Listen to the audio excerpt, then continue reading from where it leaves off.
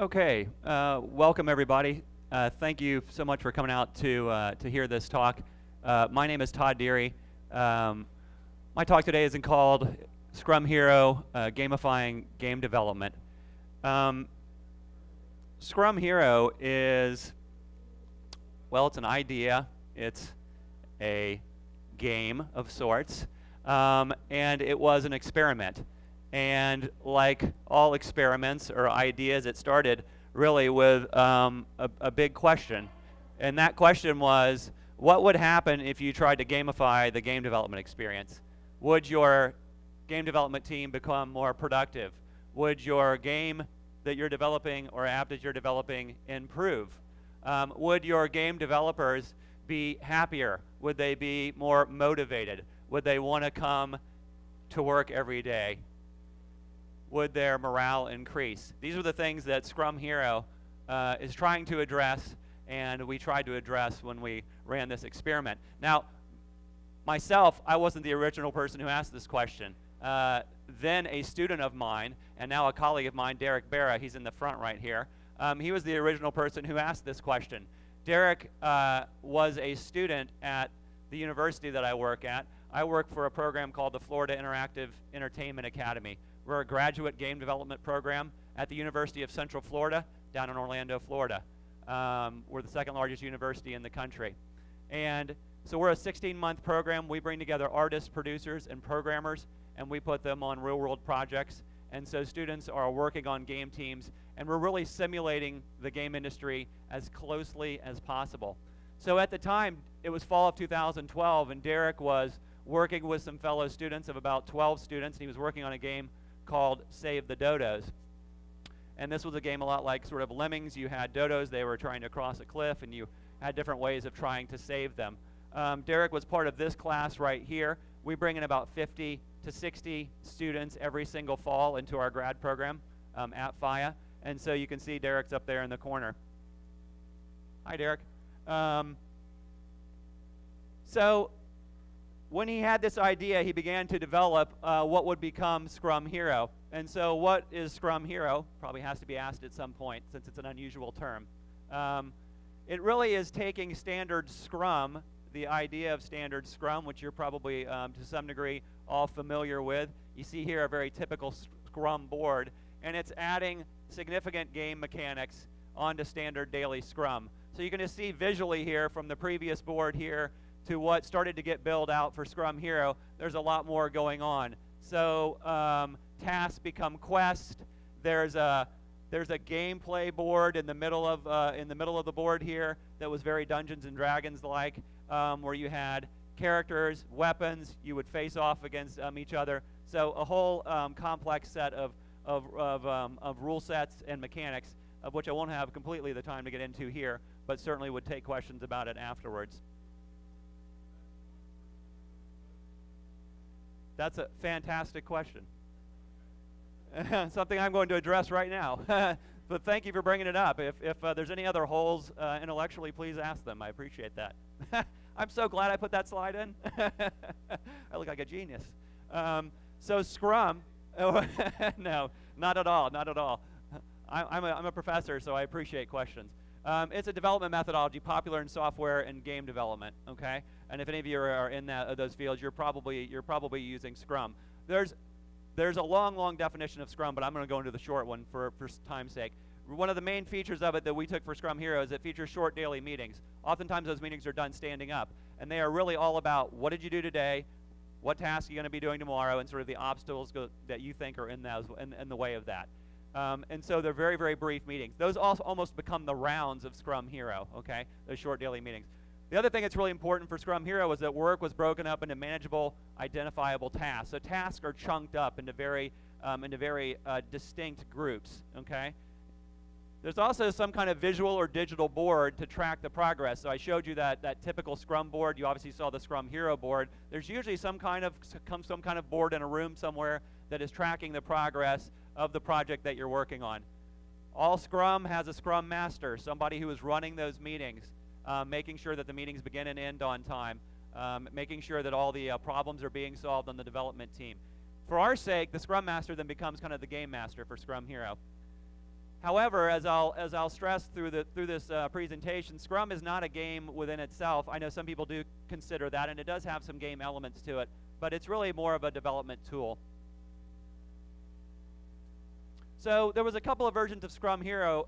When Scrum Hero first started out and was being developed, it was all about improving the time estimation of the devs. So if I got assigned a task and I was an artist and it was to animate a character, and I estimated that that was going to take 3 hours, it's really important for the team that that estimate be pretty accurate. That way the Scrum Master can start estimating how long the total project is going to take, and how long that specific project is going, that specific task is going to take.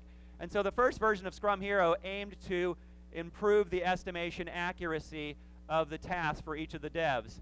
So in this case, Patrick, this developer right here, he was given a task, and then he put down, it's hard to see with this contrast, but he put down 1 hour, okay, for how long he thought that task was going to take. Well, what could happen then is there was a betting mechanic, and so all the other members of the team could then bet on Patrick and whether he thought that he would complete that task within an hour. So if I put down 3 tickets, now tickets were the currency of the game, okay? So that's what you earned or lost were tickets, okay? And so if I had tickets and I put 3 tickets down on Patrick's task, and he completed it within under an hour, then I doubled my ticket earnings. Now, you could not bet on yourself. You could only bet on other members of your team.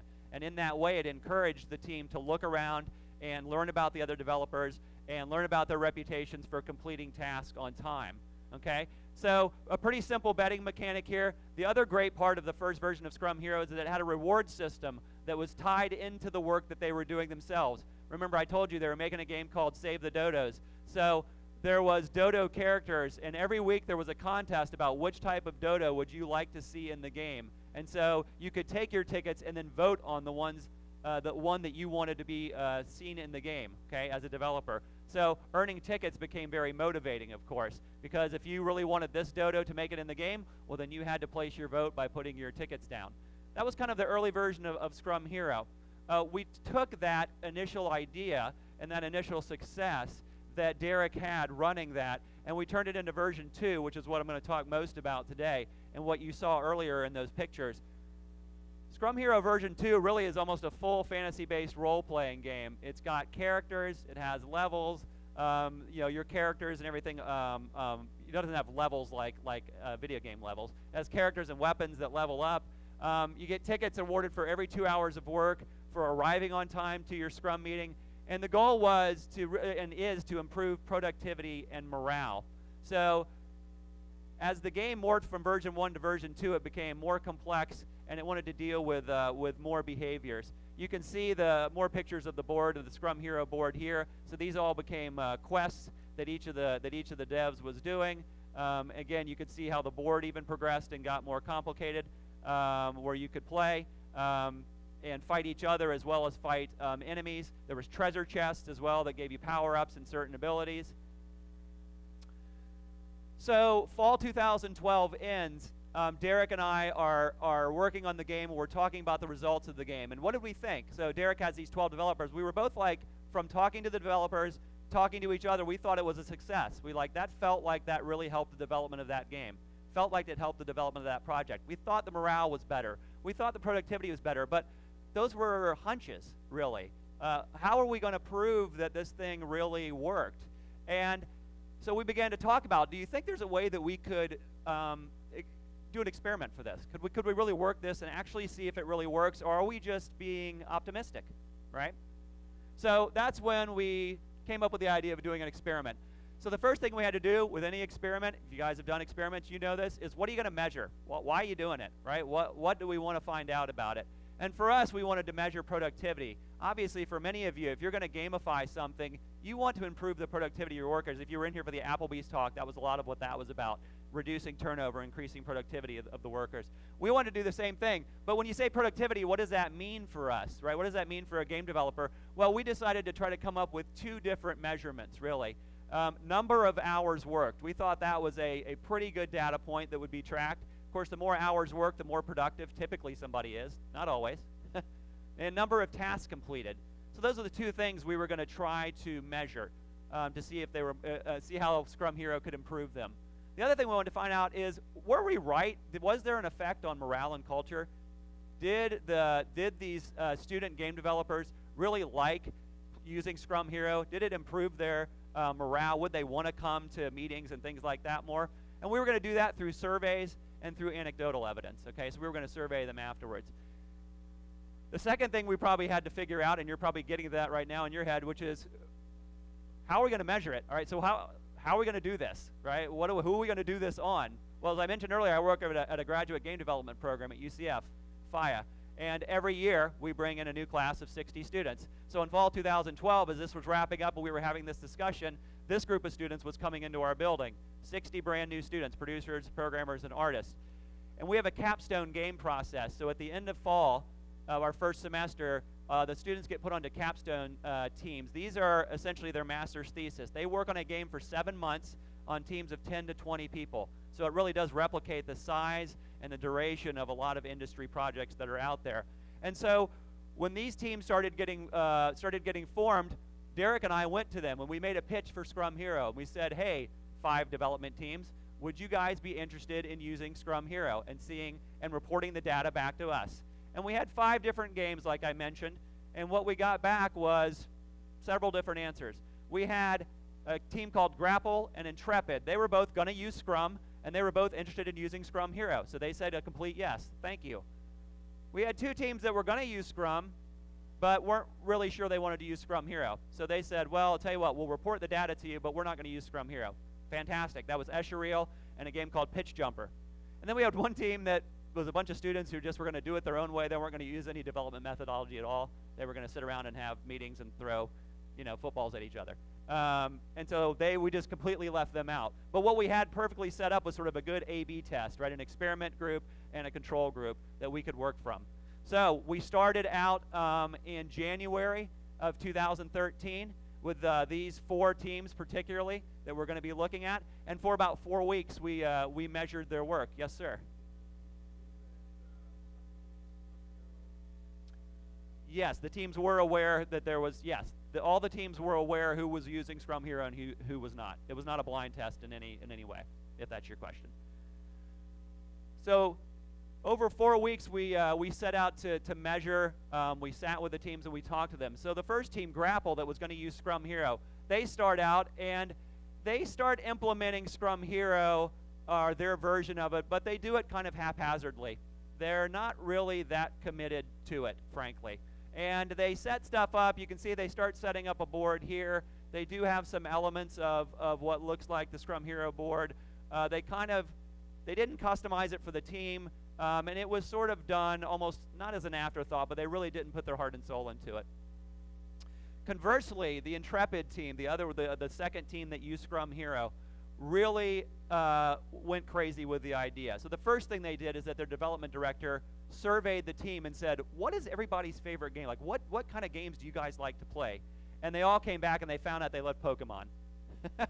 So they came up with their version of Scrum Hero called PokeScrum, right?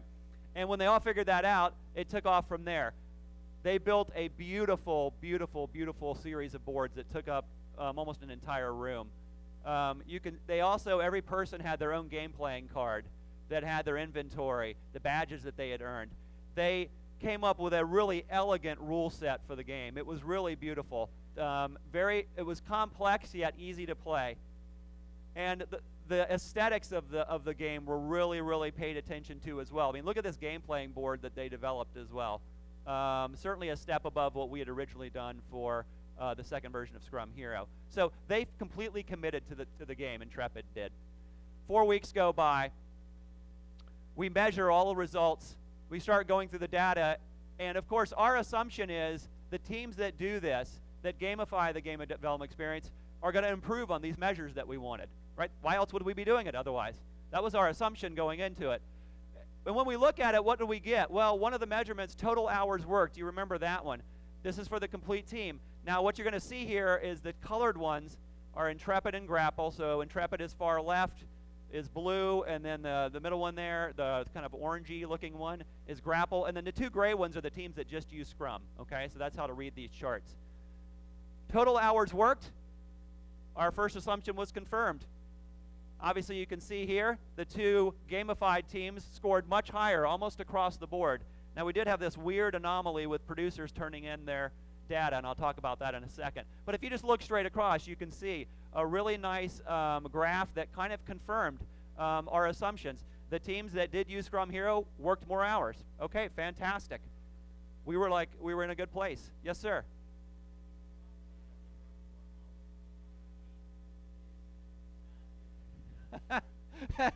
Right, were they just strictly cutting and pasting up the boards and things?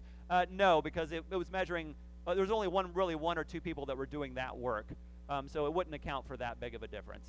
Certainly, the development director, Tisha was her name, that did those boards and everything. She did spend a lot of time on that, no doubt. That's a good question. When we looked at morale, that was going to be one of our measures as well. Scrum Hero morale. We also saw something interesting that confirmed and then started raising questions for us. Remember, this is Intrepid, the blue team, that really got fully engaged in the Scrum Hero process. Across the board, their measurements of morale were through the roof, very high. Did Scrum Hero improve your productivity? 85% believed it did. Did it improve the team productivity? 85%. Make meetings more enjoyable? 100. More likely to attend meetings? 100. Increased morale? 100%. Fantastic all the way across. But then we start looking at Intrepid, the other team that did it, but really didn't commit to it, really wasn't passionate about it. And you can see really weird, low scores. In fact, some disturbing ones. More likely to attend meetings. 83% said they wouldn't be more likely to attend a meeting because of Scrum Hero. So we started noticing this, and this was something that we'll try to explain as we go farther along. Another measurement of morale that got more interesting is when we added in the other two teams. So how did they respond to these same questions when they were just using Scrum? As you can see, when we started adding in Scrum, well, a couple of the teams thought that Scrum did a lot of this as well. Improved team productivity. Well, Eschereo, which didn't use any Scrum Hero at all, they had a very high rating. So while Intrepid across the board was the highest across the board, still, the other teams that just used Scrum also saw some benefits as well in these same questions of morale. So this got a little bit more complicated with the data. Another measure of productivity that we wanted to look at, as you recall, was the average number of tasks completed. So not only the hours worked, but the average number of tasks completed. And here we got completely turned on end. It was like, wait a minute. This actually looks like this is worse. 10 and 9 versus 19 and 25. You can see going along the way the data started laying out. So what was going on here? We had to do kind of a second look at the data. This was our first pass at it. We weren't really sure what to make of this. It wasn't going exactly how we had wanted. And when we gave a really hard look, we found a lot of what scientists call confounding variables in the data. There were several things that made the data dirty, as I like to say about this. One was, what is the definition of a task? How do you define what a task is? So what we found, we started looking through the spreadsheets and all of that, was that if I was given a task to animate a character, well, some teams were breaking that up into 5 different tasks and were submitting them as 5 different tasks, while one team was just submitting that as one single task. Both teams were doing the same thing, but one team looked like it was doing a lot more because of the way they were chunking the tasks up. Okay, so that was a real problem once we started looking at it. The other thing is that we allowed variable methods for how the data got inputted. One team was using a specialized tool that one of the developers made. A couple of the other teams were using HandSoft. Some other people were using like Excel spreadsheets and things like that. And we saw that that had an effect. The other was, how do you flesh out the variability of Scrum Hero versus the variability of Scrum itself? Remember, these teams were new to Scrum as well. And as you could see from some of those survey results, Scrum had an influence as well. And it was hard to tell where the Scrum influence ended and the Scrum Hero influence began. Game Master motivation. We found that the team that did not have a motivated Game Master did not get a lot out of gamifying the process. In fact, it became and looked at as kind of busy work. We really found this when we looked in the survey quotes. So we look in the survey quotes, and this is Intrepid, the team that went all in, that committed all in. I don't even care about Scrum without the Pokemon. Poke Scrum is awesome. Poke Scrum was what really caused our team dynamic to develop and establish better relationships. I mean, just a complete 100% approval, right, of that process and endorsement of it. Conversely, though, when we looked at Grapple, we saw stuff like this. Now, remember, all of my students in my grad program are hardcore gamers. That's what they want to do for their living. Unfortunately, no one takes daily Scrum seriously. I'm too hardcore a gamer to take something treated with so little respect seriously. So the results of Scrum Hero, we believe, were this: productivity did improve once you fleshed out some of those discrepancies that I mentioned. Morale did improve with one huge caveat, and that is you got to have a motivated game master. You got to have somebody who's committed to the process. And when you show passion and commitment for that, your team will show the same thing, and they'll be very involved. If you don't have that, this process is not likely to work. Finally, here are the takeaways that we learned, things that we learned from doing this experiment. First of all, you got to establish what your goals are and then build your game, okay? Know what you want to measure and why you want to measure that before you build any gamified process. So for us, when we did that, that was really key, because those goals then become messages that you want to transmit to your team, whatever it may be, and those messages then can become gameplay. And this is an idea that gets fleshed out really nicely by Ian Bogost in a book called Persuasive Games. He calls games procedural rhetoric. The rhetoric part meaning that games have the ability to transmit messages. The procedural part meaning that those messages are very sticky and very immersive, and that people learn them well because it's participatory. You have to do something, right, to receive those messages. Anytime we do that, we create a situated learning process, which is so much more powerful than when we learn something in the abstract. When we learn something by doing in a world, in a context that means something, it is twice as powerful. That's a problem that education has. So we often teach students in a very disembodied, abstract way. Second, gamification has got to be more player-centric. I think this is really one of the key takeaways from us, and hopefully a key takeaway for you. You've got to involve the players or your clients or your audience in the creation of your game. You have to consider them. You need to survey them. Find out what kind of games they like, what kind of game mechanics they might respond to. How old are they? Use Richard Bartle's player types. You guys are probably all familiar with this. Are they killers, achievers, socializers, or explorers? Find out those things before you start building your product. Don't just build your product and then hope that your audience likes to play this type of game or hopes that they'll react to this type of game mechanic. Find out beforehand. As you recall, the Poca Scrum team did that. They surveyed the team before they built the game. And then they built a game that the whole team could relate to, knew how to play, and were invested in. Give the players meaningful choice. There should be a win condition and a lose condition in whatever product that you build. The choices that you give them should be as vast as you possibly can. Now, that's going to vary, of course, depending on what you build, but you need to give the player meaningful choice. They need to feel like something is at stake as they're going through your gamified product. Paper or pixels? Do you need to make it digital? Well, it depends. If you want to scale it out, of course, you have to, but I would encourage you to start with paper, particularly in the prototyping phase. Make sure it's fun. Make sure people know how to play it. Make sure it's easy. You saw that Scrum Hero was all up on a board. It was definitely a paper product. Now, Derek's also working on a digital version, and I'm sure he'd be happy to talk to you about it. It's not quite ready for prime time, but will be, hopefully soon.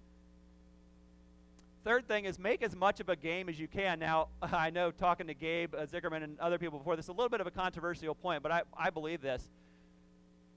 There's a couple of ways of looking at what makes up an actual video game or a complete game, and John Ferrara does a really nice job of this. Aesthetics, usability, balance, meaningful choice, and motivation. A lot of gamified stuff that's out there in the space today exists pretty much in this motivation realm, and that's it. It only sort of touches on this. And these are also, he considers these short-term and long-term, okay, so short-term and long-term.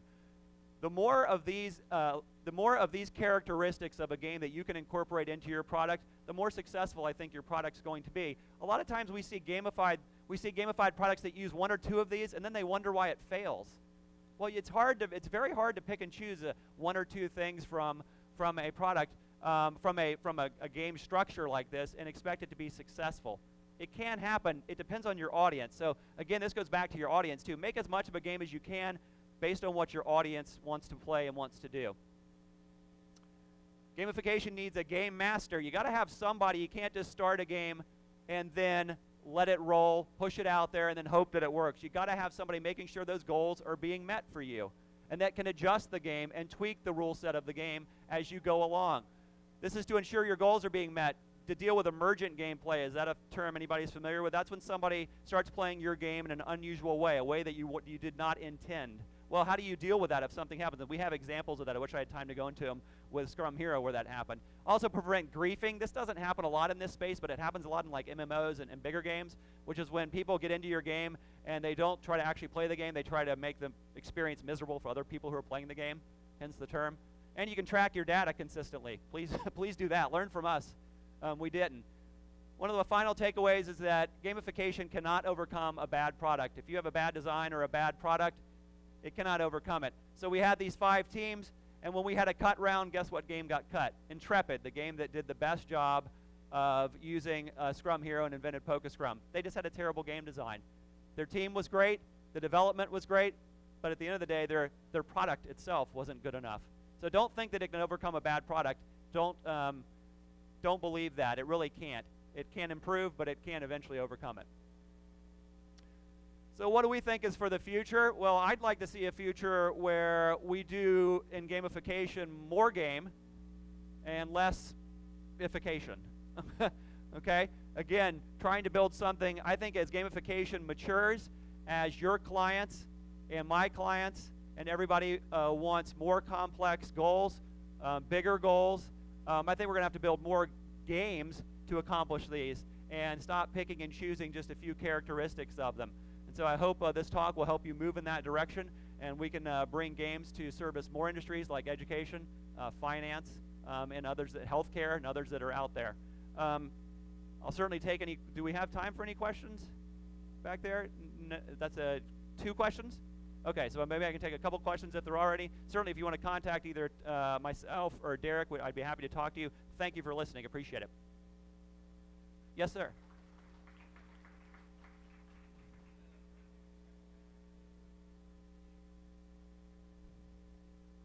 Yeah, I think that's a great question. No, in the case of the game that got cut, I do not think that the PokeScrum was a distraction at all. I do think that's possible if again, the game is not tuned really well to the team, not customized to the team. In the other game, in Grapple, a lot of the feedback we got is that it felt like busy work. It felt like an extra layer of work that they didn't want to do. So it is possible. Anyone else with any questions? Yes, sir.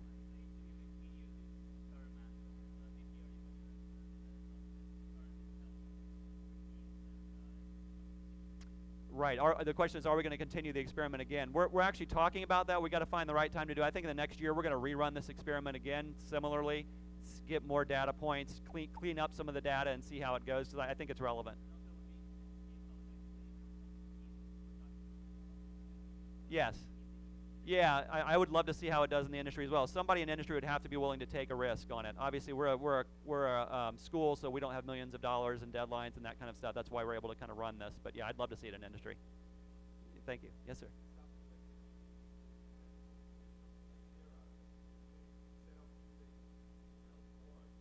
Yeah. Yes.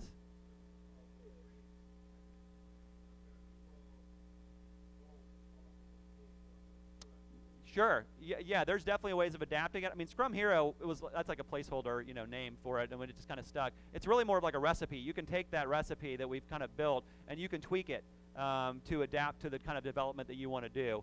I would suggest that some of those tenets that we talked about be followed. But yeah, really the first thing is, base it on your team itself. Like how much game do they want to do? What kind of game would you want to build? Start with them and then come back and then start building something a little collaboratively.